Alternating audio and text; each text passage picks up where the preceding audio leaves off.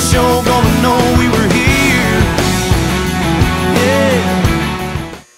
Okay, so I just got my boot, the intake boot from a 6x6 here. Here it is. This is actually an original Polaris part.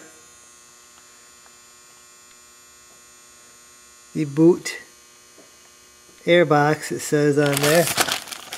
This is the boot that I said was all cracked up. Surprised that they actually have a factory one still. But it is right there. And once I get this one out, I'll show you how cracked it is. You got a couple clamps holding it on. One on the carburetor, one on the air box.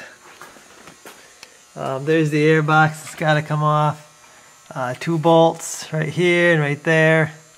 I'm going to pull it out. Should be an easy swap here. Then you got to unhook your air intake tubes that go to the front. Okay, and then to get this air filter out, you're going to have a bunch of tubes like that coming off of this. I don't know how many years it's going to have. Mine's actually got 3, and them are a bear to actually get off. They're stuck on there pretty good, so I'm going to get them off and we'll pull this air cleaner out. Okay, so here's the air cleaner completely out. This is the air intake. Here's the boot that I'm after trying to replace.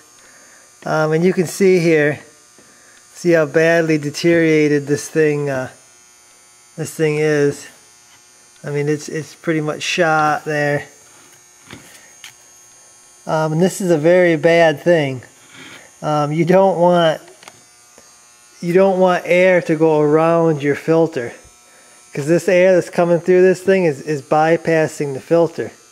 That is not good. That is not good for an engine. Dirty air will destroy your engine. So if I would have known this had a cracked boot here, this would have been the first thing I did when I got it.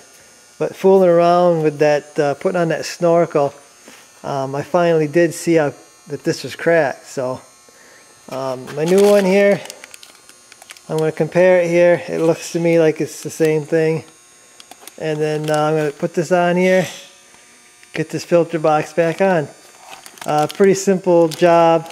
The hardest job is probably getting all these tubes off, because these things are very difficult to get off. This one here is that governor. I just took it off at that governor's deal, so it was easier to do that. So I'm going to replace this boot and get her back on. Okay, I got my new boot all installed. This really is a really easy thing to do, and it's a critical thing to do. I would suggest that if you have an older Ranger like this, that you check your boot, make sure it doesn't have cracks, because like I said before, that is not a good thing.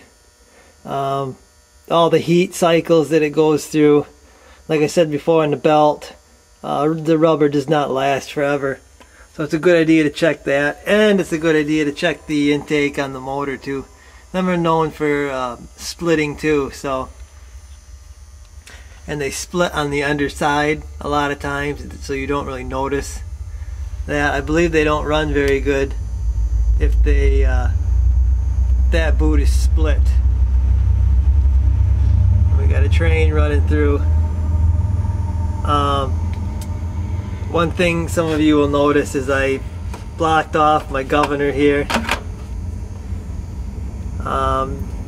This used to go to it. For those of you that don't know, this is a professional series 6x6. It was the yellow one.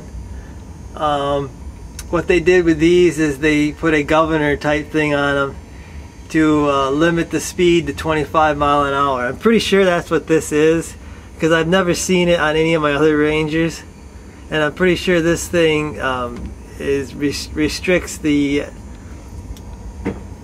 engine somehow, the carburetor, and you can only go about 25 miles an hour. So there's no need for that.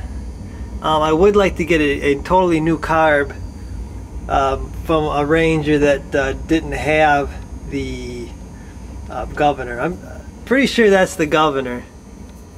So I'm gonna plug it. I've unplugged it right here. This thing plugs in here. It's like a solenoid type deal here. I've unplugged it and plugged that. We'll see how she runs. So that's that install. Hope you guys enjoyed the video. Maybe you learned something. I'll see you in the next one.